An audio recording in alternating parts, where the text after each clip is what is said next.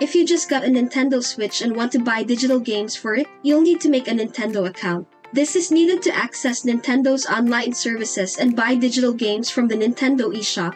You can use your Nintendo Switch to create an account, or you can use a PC or smart device to go directly to the Nintendo website. In this video, we'll show you how to make one using your Switch.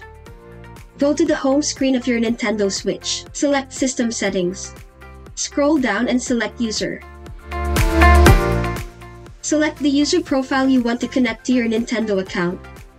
Select Link to a Nintendo account. Take note that once an account has been linked to a Nintendo profile, you will not be able to link the user profile to a different Nintendo account again. Select Create a new account. Select Send account creation instructions via email. Enter your email address. Take note that an email address can only be connected to one Nintendo account. Click Send email. Access your email on your smart device or a computer. Find the message from Nintendo and tap the link provided. Select Add account for myself. Fill out the necessary fields with your personal information, including the desired sign-in ID and password.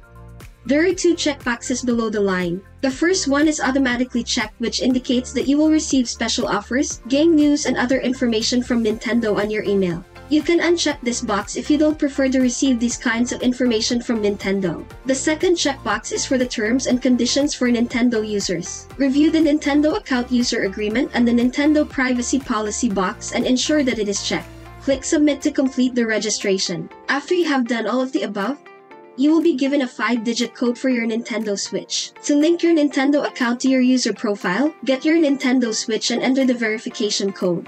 That's it. If you think that this video is helpful, we would appreciate it if you can leave a like or comment, subscribe to our channel, or share this video to your friends.